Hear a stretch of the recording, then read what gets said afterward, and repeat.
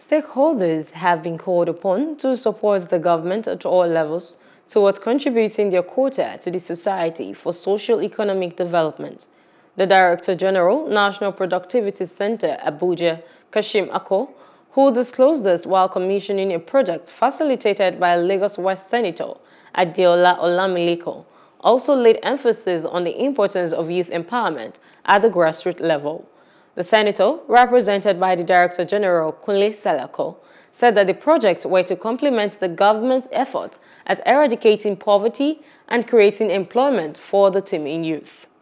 We believe that the pavilion of this nation has the potentials of bringing about development to every community, because it will provide opportunity for the youths, take them away from crime, because this is a pavilion that can be used for game facilities, a pavilion that has provisions for some empowerment programs and activities. If you look at it, it has a hall where capacity building and other skill acquisition program can be put in place.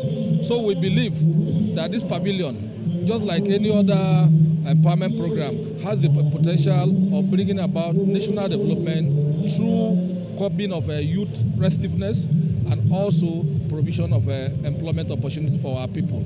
Such training will continue going forward in 2022, before the end of this year.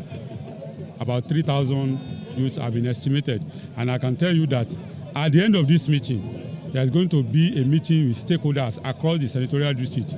We have invited all kinds of stakeholders to have a meeting with them on the training, so that they will go back to their people and start preparing for that activity. So I can assure you that the training event will take place before the end of the year. It's just phase one.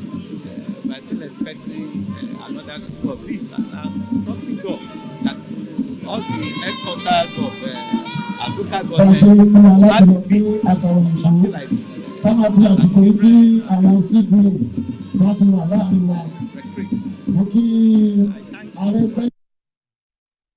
Please do subscribe to our YouTube channel and don't forget to hit the notification button so you get notified about fresh news updates.